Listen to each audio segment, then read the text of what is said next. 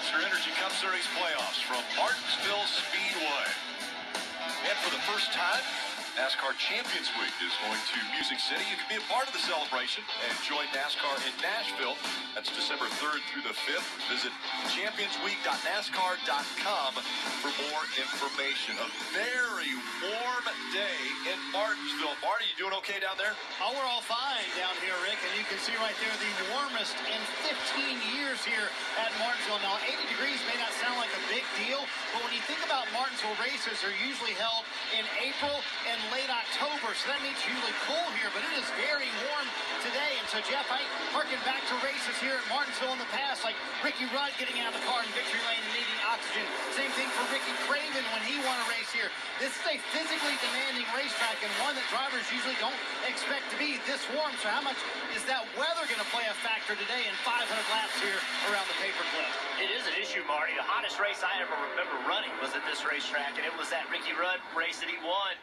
And I'm telling you, it was about 89, 90 degrees that day, and I thought I was in trouble about halfway through. Caution right now. Caution flag has come out, and it's debris on the racetrack. Nobody is pointed in the wrong direction. And it's actually, it looks like a brake duct, maybe, Steve, rolling across the front stretch. Well, there's some sheet metal hanging off the right rear corner of the 15. That came from somewhere. I see a brake duct on the front stretch. Oh, you're getting ready to see it's the nose of the 36. Look at that right there. It catches the front of that quarter panel, peels it open like a tuna can. And that, but there comes the rest of the brake duct. Yeah. Carbon fiber, that can cut a tire. Tons of debris everywhere. So now, decision time. 28 laps on your tires. I think the leaders will probably stay out. I don't think the tires are warm enough or slick enough to come to pit road. But I do expect it to be a split somewhere. If the leaders do come, it wouldn't shock me if someone like Chase Elliott maybe stays out and tries to get all that track position. And you think the tires are wearing well enough that you might not have, possibly a two-tire stop even? I think two tires is an absolute possibility. From what I hear, the left side tires do not wear very much. They lose grip as they get warm, but they don't wear out. Like, you're not going to go to the fabric. We see the 11 of Denny Hamlin take the left. He comes to pit road. It looks like the whole field is following him. That is a tight pit road, Kelly.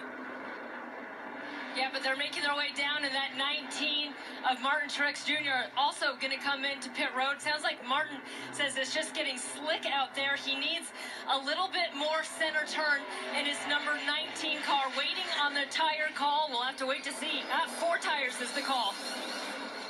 Kelly, another factor with the heat, the track's going to start taking rubber. Ryan Blaney saying that as the track is taking rubber for him, it's making his car a little bit tighter.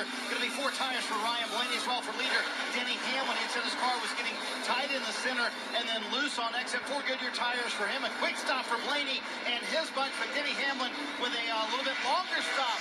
And Martin Truex Jr. will win the race off pit road. We'll see what happened to the 11. Quite a few were passed there. Denny Hamlin got by him. Race on pit road brought to you by Kroger.